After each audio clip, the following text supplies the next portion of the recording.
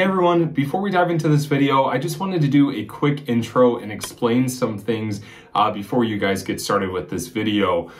So the first thing is that last summer of 2020, I received the DC Fast Charging Robustness software update that Chevy has for Chevy Bolt EVs.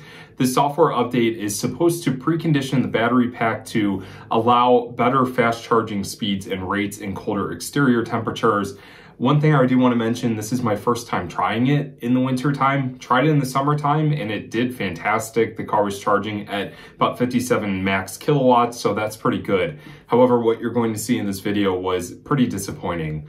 Another thing is too, there might be something about this vehicle that I do not know about. So if you are watching and you are a Bolt driver and you have some advice for us, please let me know in the comment section, because I'd really like to know how we can try to fix this situation in colder temperatures. And one other thing too is that I plan on going to a charge point charging station and seeing if that's any different there. I checked PlugShare for this Electrify America charging station and this location, and there was no reports of any issues. So I'm beginning to think that it's my Chevy Bolt based on that software update. So not exactly sure, but I did want to just record this intro really quick so you guys knew some of the scenario and situation of what happened with this. One other thing I do want to mention is that we drove about 40 plus miles to go hiking with the heat blasting, and it was sitting about 39 to 40 degrees exterior temperature. So it wasn't like it was super cold. So I'm not exactly sure what happened here, but I'll let you guys watch and let me know in the comment section if you do have any advice. Hey everyone, welcome back to another episode of Everyday EV. We're here with Orchid and Harvey's back there. We just got done with a walk and we are here in Mentor, Ohio, and we're gonna check out the Electrify America charging stations here.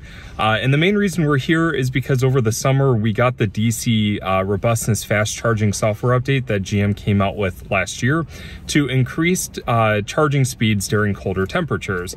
And it is currently, I think, about 32 degrees.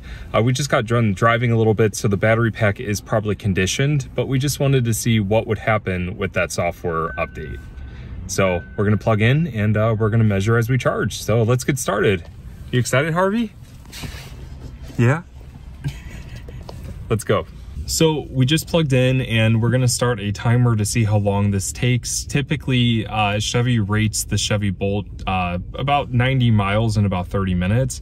Right now, the charge is not really pulling too much. It's sitting about 25 kilowatts, but we're gonna check back in a few minutes.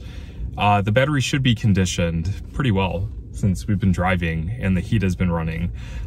So I don't really know why it's pulling such a low state of charge, but maybe it still just needs a few minutes to kick up a notch. I don't know. We'll see. So we are starting at roughly about 25%. I think there's about 40% left state of charge, and we're hitting about 25 kilowatts right now, and it's about 39 degrees. This software update is mainly for super cold temperatures, but we really just wanted to see if it impacted and improved the charging curve that we saw before the software update came out. As you can see, it's actually finally sunny here in Ohio, so that's good. I definitely think that that's hopefully going to help improve this, but I'm hoping that state of charge increases since it's now dropping to about 21 kilowatts. So we'll see. Check back in a few minutes. Okay, so now it is dropping below 20 kilowatts and we've been sitting here for only 5 minutes and nothing has increased. I don't necessarily know if it's the EA charger, but as you can see, it is rated for 150 kilowatts. And like I mentioned, it is currently about 39 degrees right now. So it should be warm enough to be pulling a higher state of charge from the charger. I guess we'll just give it a few more minutes and see what happens. Sorry guys for the sun glare and all the fingerprints on our touchscreen, but I wanted to show you guys this chart. You can see the gray stands for battery conditioning, which you can see about 5% of the electricity of our driving and charging so far has gone directly to conditioning the battery pack and warming it up for a higher state of charge. However, we've been here for a few more minutes and it's still sitting below 20 kilowatts. So I don't know if there's something wrong with this charger or if it's the car itself, but we're gonna give it a few more minutes. So as we're waiting for this to hopefully kick up, which it doesn't seem like it is because it's been about 3 more minutes, and we're still below 50% state of charge, and the charger should be pulling a lot more kilowatts than this. This is one of the complaints that we have about the Bolt, is just how slow it fast charges, especially in cold temperatures. I would definitely say this car is a lot better as a commuter car than anything that would be long distance in terms of like the winter time. It's kind of disappointing that we're still seeing only 18 kilowatts. When other vehicles, especially in this price range that are coming out, can charge a lot faster. So I think room for improvement. But as we mentioned, we're bringing this in, Harvey, as we mentioned, we're bringing this car in for some software updates and recalls, and maybe they have some type of update that can fix this, because this is kind of pathetic. Right, Harvey? Right? He doesn't care. So I think we're gonna give up. We've been here for about a little bit more than 10 minutes, and we're still pulling less than 20 kilowatts. And another thing is, you can still see we're below 50%, and the charging curve should be a lot higher than this.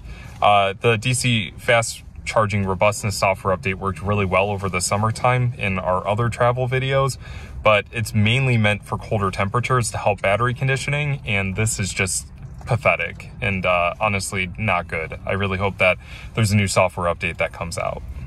Well, that's going to be it for this video. Pretty quick and honestly kind of disappointing and surprising. This is our first time trying this, and in the winter. Yeah, in the winter at least. You know, over the summer, like I mentioned, it worked really well, but this is really meant for cold temperatures, and it has not improved at all. In fact, I actually think it made it worse. Because we did a trip to Detroit last winter, literally in freezing, actually below freezing temps, and we were still able to get 50 kilowatts. Yeah. But this time around, we're getting a lot less than half. Yeah, yeah, it's not good. So if any Bolt owners out there who did get that fast charging software update has any tips or advice to let you know, make it easier in the winter time, let me know. Let us know in the comment section. We'd love to learn more about it. Maybe we did something wrong. I don't think we did. We conditioned the battery pack, we drove with the heat on, and we're using a incredibly high power DC fast charger. So yeah, I just think it's the car, which at the beginning of this, I was hoping it wasn't the case. I think it is. I get defensive about these type of things. I think it is the car. I think it is too. We're only at 38%, so it's definitely the car. Yep. Oh man. And one other thing too, the EA station here is incredibly expensive. It was 43 cents a kilowatt hour, and we were here for 16 minutes, and it was $2.15, which is just insane. Electrify America a few months ago had 31 cents a kilowatt hour here in Ohio, and they must have increased it. That's ridiculous. I feel like that's really outrageous, especially if you really need to get a full charge. Yeah, that's ridiculous. Yeah, I mean, I guess time-wise, if we had a faster charging car, maybe that would make a little bit more sense. But our car is really slow. Yeah. So, yeah, we just wasted $2.15. That's a coffee. Or we could have bought a little share of Tesla stock. So anyways, just wanted to complain about this. If anybody at EA is watching this video, I would definitely reconsider your pricing structure. Anyway, everyone, that's going to be it for today's video. I know it was kind of disappointing and a slow video because we were honestly expecting to report back on a lot of better information for you guys. I think we should try this again at a different charger, possibly a ChargePoint charger in the Cleveland area. But yeah, it's just a little disappointing. But anyways, guys, before we sign off, I do want to give a big shout out to Craig Hart. He's one of my patrons. If you are interested in helping me make these videos, I'll have the link in the description below. Thank you, Craig, for all your support. I really do appreciate it. And thank you guys for watching Everyday EV. Make sure you like and hit that subscribe button. Going to be coming out with some new content soon. And I do appreciate everything that you guys have done for us in terms of support. So thank you guys. Make every single day electrifying, and take care. Bye, guys. Bye, Harvey. So what do you guys think? I honestly don't know what to make of this situation. My Bolt is currently sitting at a local dealership right now. It's been there for about a week to fix some open recalls. The driver's seat is broken again for a fourth time, and I mentioned about this particular experience at this DC Fast Charger to see if maybe that software update is causing the issue. I know from on Facebook and some other Chevy Bolt forums, people are starting to run into issues with the software update and cold temperature charging. I know just from experience, EVs are efficient in the winter time, but they definitely can take a hit in terms of range and efficiency because of exterior temperature. But I'm not exactly sure if this particular situation has anything to do with it. I think it's mostly because of that software update. But anyway, so let me know what you think in the comment section. Would love to hear from you guys, and I hope you guys are staying safe. See you guys in the next one.